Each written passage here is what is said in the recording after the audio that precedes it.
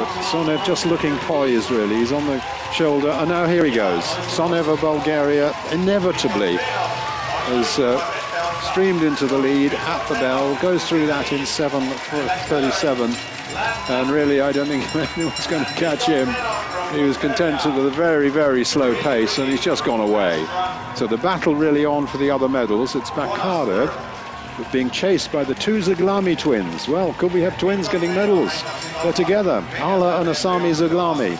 Ala wears 8 on his leg number, and Asami wears 3 on his leg number, and they're coming up on the Russian, and I think we could have 2 twins getting medals here. That would be a little bit of history, I think.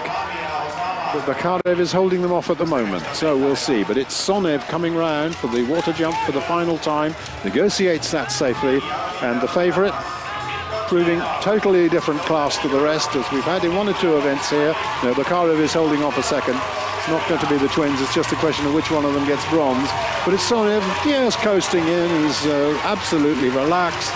Sonev of Bulgaria is winning the steeplechase.